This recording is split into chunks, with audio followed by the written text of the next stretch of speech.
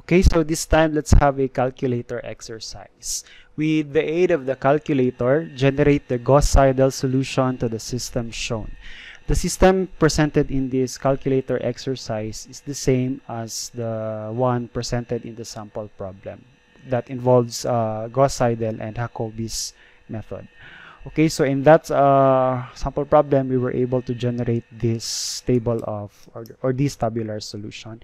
And the approximate values in 5 iterations are the following.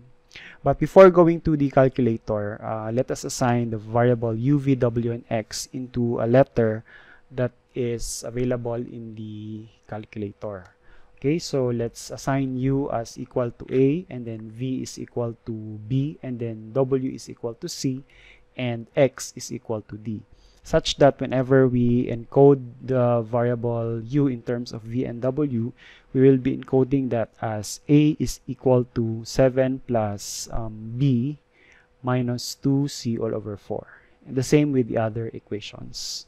Okay, so let us open the Android-based calculator, and then let us now input or type the equation in terms of a, b, c, and d.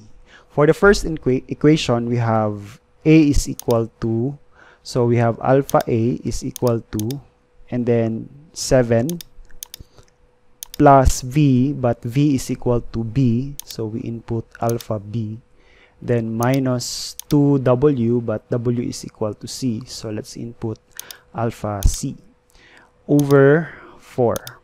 And then, ang trick dito is that we'll make use of this colon function of the calculator. So if your calculator has no colon function, that means that this exercise is not applicable. Okay, but most scientific calculators has this function. Okay, so let's input the colon symbol, and then let's type the next equation. So we have v, but v is denoted by letter b, so we have alpha b, then equals negative 14 minus u, but u is equal to a, then minus w is equal to c, and then plus x is equal to d, all over 5. Okay, and then assign again the colon na function or key, and then let's input the equation w.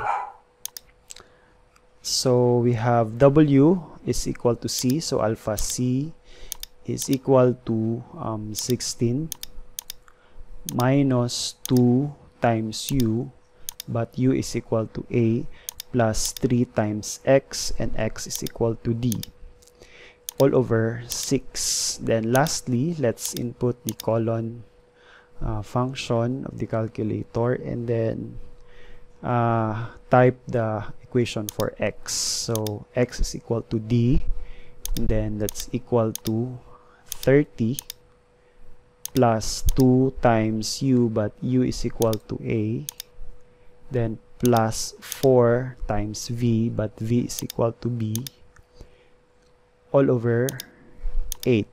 Okay, and then once na-input na natin yung equations, we can now press the calc key to suggest to the calculator the initial values of a, b, c, and d. Again, if we have an iteration method, it is advisable to set all values initially to 0. Okay, so let's press calc. Then the calculator will ask you the initial value of b, so let's press 0, then equals. Then it will ask for the initial value of c, so let's press again 0, equals. And for a, 0, and then for d, 0. Then let's just press equal, kasi na-input naman natin yung value ng a to be equivalent to 0. Okay, so let's just press equal.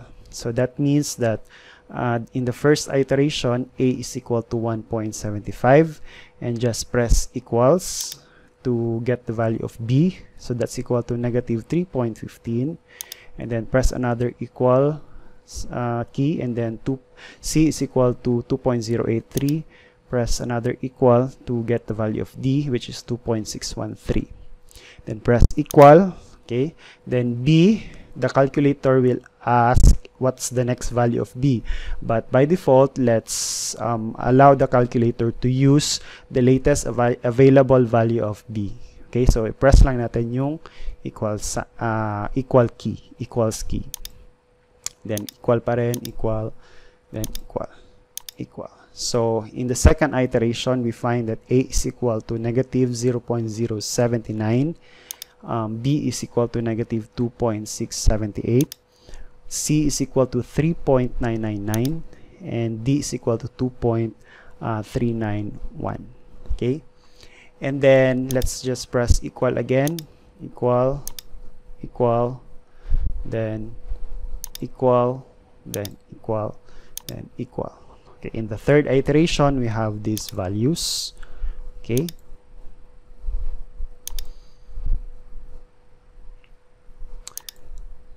and so on and so forth until you reach the fifth iteration.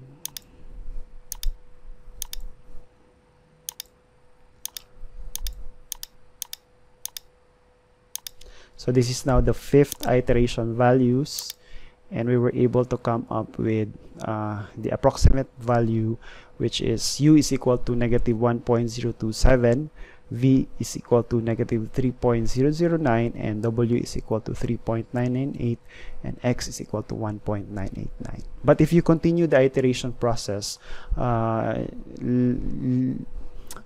later, parang after, let's say, 10 iterations, makukuha nyo talaga yung value with very minimal error.